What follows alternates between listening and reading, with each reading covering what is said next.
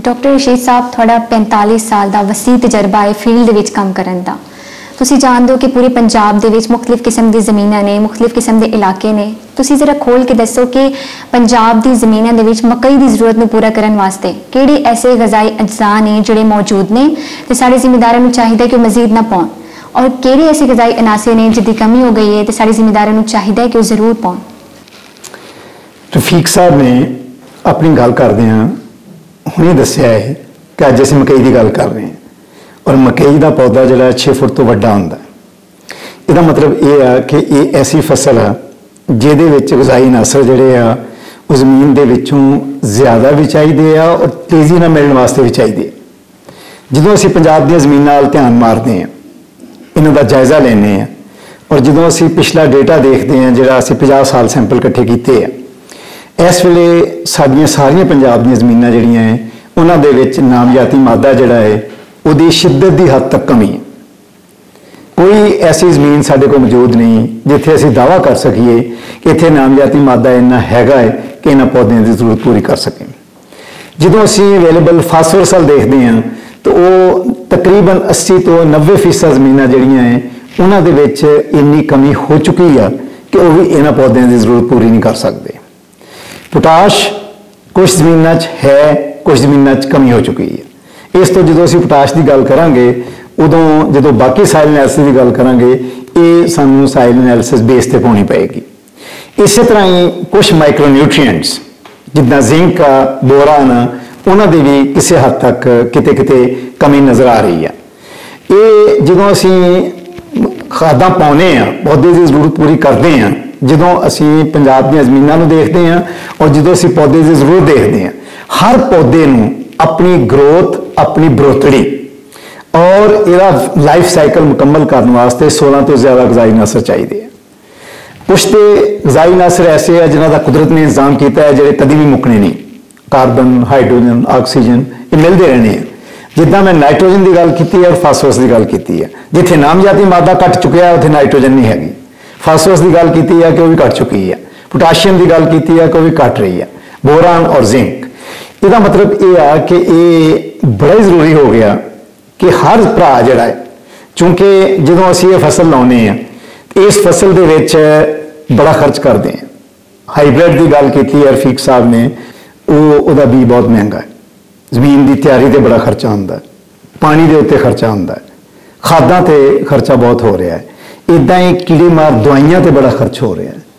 ये सारे खर्चे जिहड़े आ ये उदों पूरे हो सकते हैं जदों असीं फसल जदों ये बीजांगे ये वास्ते गज़ा का मुनासिब बंदोबस्त करांगे और मुनासिब बंदोबस्त करने वास्ते जमीन के एनालिसिस तजिया कराएंगे और तजिया कराने तो बाद इस फसल वास्ते जिहड़े गज़ाई अनासर चाहिए उस जमीन के विच और जिन्नी मिकदार च चाहिए और जिहड़े तनासब चाहिए वो सानूं पाउणे पैणगे इहदी पूरी पैदावार लैण लई। डॉक्टर रशीद साहब तुसीं जिक्र कर रहे थे कि किसी भी न्यूट्रेंट दी, किसी भी गज़ाई अज्जा दी, यानी नाइट्रोजन हो या वो फास्फोरस हो, उसकी मुनासिब मिकदार फसल की बढ़ोतरी वास्ते बड़ी जरूरी है। तुसीं ये दसो कि साडा एक आम किसान है उसनूं किदां पता लग सकता है कि नाइट्रोजन ते फास्फोरस की सही मिकदार किस तरह डाली जाए, ते नाले किसी भी खाद नूं पाउण दा सब तो बेहतर तरीका ते बेहतर वेला किहड़ा हुंदा है? तुहाडा सवाल एक बहुत अहम ते बड़ा ही जरूरी है क्योंकि इसका सीधा ही तल्लक पैसों नाल, क्योंकि भरा जिन्नी खाद चाहिए है अगर तो वो उदों घट पाउण तो पैदावार पूरी नहीं होएगी, ज़्यादा पाउण तो पैसों ज़्यादा खर्च होएगा। इस तो ये बड़ा ही एक अहम इन्फॉर्मेशन या तहकीक इतने जरूरी सी जिहड़ी इसराइल यूनिवर्सिटी फैसलाबाद ने इहदे विच पहला कदम लिया और जिमीदारां दे नाल मिल के, खाद वाली कंपनियां दे नाल मिल के, रिसर्च और एक्सटेंशन दे नाल मिल के इस साइट पर काम किया और फसल दे पंजाब के हर खेत दे विच गज़ाई अनासर की मिकदार मालूम करने वास्ते फर्टिलाइजर प्रोडिक्शन मॉडल बनाए और ये हुण इन्हां दे नाल मुमकिन हो गया कि असीं हर खेत वास्ते जिन्नी मिकदार च नाइट्रोजन चाहिए है, जिन्नी मिकदार च फास्फोरस चाहिए है और अपनी मर्जी की पैदावार हासिल करने वास्ते जदों असीं हाइब्रिड की मकई की 100 मन पैदावार लैनी आ उसकी जरूरत वक्री है, जदों 120 लैनी है उसकी जरूरत वक्री है, जदों असीं 80 लैनी है उसकी जरूरत वक्री है।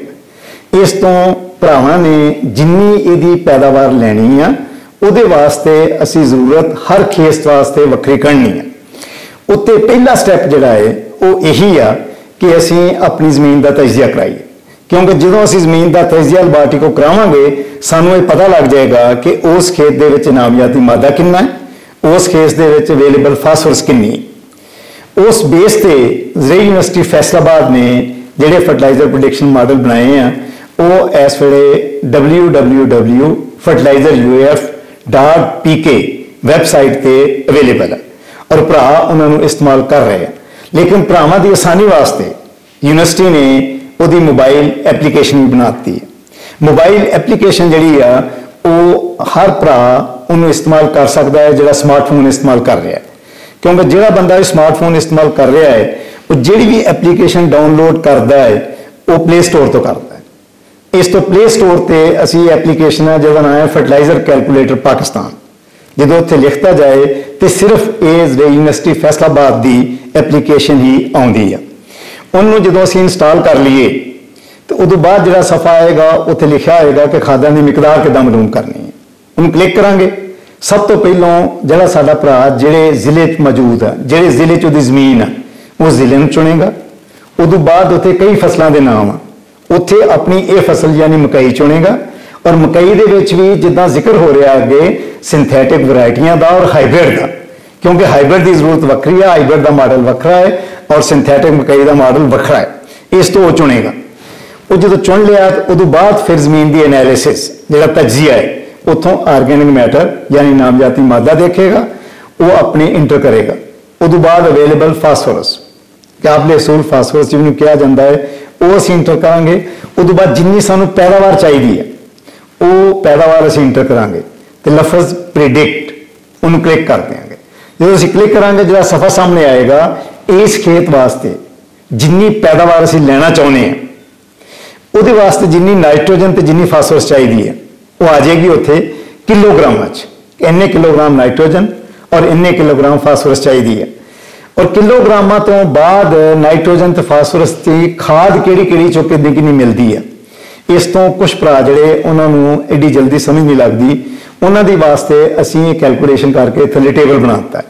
उत्थों ये पता लग जाएगा कि अगर भरावां ने DAP तो यूरिया पाना है, DAP कितनी चाहिए है तो यूरिया कितना चाहिए है, या मुख्तलिफ खादां जिहड़ियां भी उन्होंने मिल जान 13-14 किस्म के कंबीनेशन इस सफ़े ते दिते है।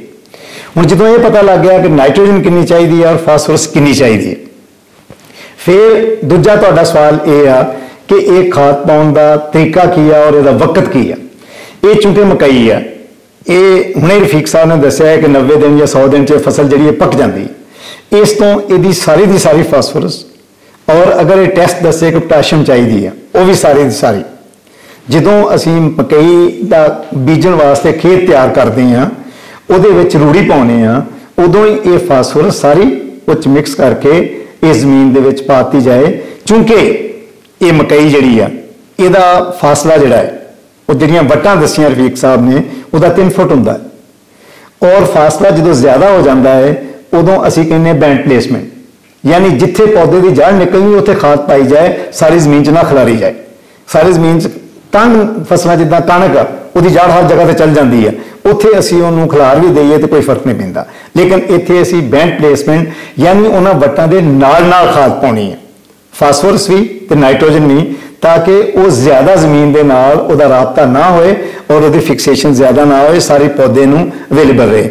लेकिन जिद्दां मैं गल कीती रूड़ी की, अगर रूड़ी च मिक्स करके नाल पा दिए फिर जमीन का राबता उसका इन्ना ज्यादा नहीं होएगा और वो पौधे नूं मिलती रहेगी। ये है सी तरीका, अद्धी नाइट्रोजन तो सारी फास्फोरस, बाकी अद्धी नाइट्रोजन जिहड़ी है चूंकि गल हो रही है भारी मैला जमीनों की, इस तो ये 2 तो ज्यादा हिस्से करने की जरूरत नहीं। कई फसलों चूंकि असीं दसदे कि 3 हिस्से भी कर लो, वो भारी मैला च नहीं होंदी जरूरत। भारी मैला जमीन चूंकि मकई लाई है, इस तो इसका दूसरा हिस्सा जदों ये टांडा 1.5 तो 2 फुट हो जाए लेकिन 3 फुट तो घट ही होए उदों ये दूजी खुराक जिहड़ी आ नाइट्रोजन की जिहड़ी असीं अद्धी बचाई आ वो पाउणी आ। और जदों असीं उहनूं पाउणा है तो फौरन पानी लाउणा है, क्योंकि अगर असीं पानी फौरन नहीं लावांगे तो उसका नुकसान का खतरा है। तो तरीका तुसीं दस्सिया, मैं तरीका दस्सिया बैंड प्लेसमेंट, तो 2 हिस्सों इनू पाउणा है। डॉक्टर शी साहब तुसी बड़े खोल के दसा मैक्रोन्यूट्रेंट्स के बारे मतलब अनासरे कबीरा के बारे नाइट्रोजन ते फास्फोरस की एप्लीकेशनस के बारे हुण तुसी ये दसो कि मकई की फसल नूं कोई माइक्रोन्यूट्रेंट्स या अनासरे सगीरा की भी जरूरत होंदी है? मेरा ख्याल है कि तुहाडे सवाल करन दा मकसद ये है कि मैं सारा जोर नाइट्रोजन ते फास्फोरस ते लाता है ते बाकियां दी भी गल करां। गल ये है कि जिद्दां शुरू च दस्सिया सी कि फसल नूं 16 तो ज़्यादा गज़ाई अनासर चाहिए, लेकिन उस देखना सी हुंदा है कि किहड़े ज़्यादा चाहिए किहड़े थोड़े चाहिए। तुसीं ये देखिया है कि पाकिस्तान दे विच इस वे तक 2 खादां ज़्यादा इस्तेमाल हो रही हैं, एक यूरिया ते एक DAP यानी नाइट्रोजन ते फास्फोरस। उहदे वास्ते असीं प्रेडिक्शन मॉडल बनाते क्योंकि उहदे च ज़्यादा इस्तेमाल होने का भी खतरा है तो घट का भी खतरा है। लेकिन जी पोटाश की असीं गल कर रहे हैं हाली बड़ी थोड़ी इस्तेमाल कर रही है, बड़े थोड़े लोग करते हैं, या कमाल वाले लोग इस्तेमाल करते हैं, या आलू वाले करते हैं, या हाईब्रिड लाने वाले करते हैं। तो वो असीं कहने हैं कि जमीन का तजदीद तो बगैर इस्तेमाल नहीं करनी। इस तो वो फिलहाल मॉडल बनाने की स्टेज नहीं आई, लेकिन साड़ी सिफारिश ये है कि अगर तजिए की कमी नज़र आई है तो असीं जरूर पाउणी है और भी शुरू च पाउणी है। हुण हैगी नासरे सगीरा की गल, चूंकि जिहड़े भरा आलू ते मकई एक खेत बार बार ला रहे और बार बार लाने का मतलब यह है कि आलू भी 250-300 मन कढ़ी जा रहे हैं, मकई भी 100 मन कढ़ी जा रहे हैं। यकीन उत्थे नासरे सगीरा का मसला खड़ा हो गया है और मसला खड़ा होना चाहिए है, क्योंकि जदों असीं ये इन्नी पैदावार करते हैं तो गज़ाई नासर उत्ते आ रहे हैं। और ज़्यादा मसला ये जिंक ते बोरान का आ सकता है। बोरान बड़ा नाजुक अंसर है, क्योंकि ये 1 किलो तो वध पै जाए तो यदी टॉक्सिसिटी आ जाती है। यदी कमी और टॉक्सिसिटी की रेंज बड़ी नैरो है, बड़ी तंग है। इस तो ये जिंक भी तो बोरान भी साइल टेस्ट कराने तो बगैर मैं किसी भी भरा नूं सिफारिश नहीं करांगा कि वह पावे। साइल टेस्ट करा के अगर जिंक की कमी आ गई है, लैबोरेटरी दस दी जिंक की कमी आ गई है तो फिर उस सिफारिश के मुताबिक पाना है। बोरान की भी अगर कमी आई है तो फिर पाना है। लेकिन यकीनन जिहड़े आलू और हाईब्रिड मकई ला रहे हैं उत्थे कमी हैगी है और उत्थे पूरी पूरी पैदावार लैण वास्ते जिंक की भी तो बोरान की भी लैबोरेटरी की सिफारिश के मुताबिक पाने की जरूरत। सर अगर किसी भी जिमीदार की जमीन के विच ऐसे कोई नासर की कमी हो गई तो फिर जिमीदार नूं किद्दां पाना चाहिए, मतलब उसका सही तरीका किहड़ा है? देखिए उसका तरीका यह है कि जिंक बाहर मिल रहा है, जिंक सल्फेट के नाम से एक 33% मिल रहा है, एक 20% मिल रहा है। वो जिन्ना 250 ग्राम तकरीबन एक एकड़ वास्ते सिफारिश की जाती है तो वो लैबोरेटरी चों जो उन्हें एनालिसिस कराई है अगर वो 33% है तो वो मिकदार वक्री होएगी, अगर 20% है तो वो मिकदार वक्री होएगी। और ये बिजाई वेले पाना है, ये बाद च नहीं पाना। इस तरह बोरान जो बोरक्स के नाम से मिलता है और ये भी अगर कमी आ गई है ये भी बिजाई वेले पाना, ये भी बाद च नहीं पाना। जो दसिया मैं रूढ़ी पा रहे हैं असीं, अगर रूढ़ी ने मिक्स करके पाते जान फिर ये ज़्यादा सेफ है, इन्हों का ज़्यादा फायदा है। लेकिन बिजाई वेले अगर कमी है तो, और कमी का लैबोरेटरी जो पता लगना टेस्ट करके।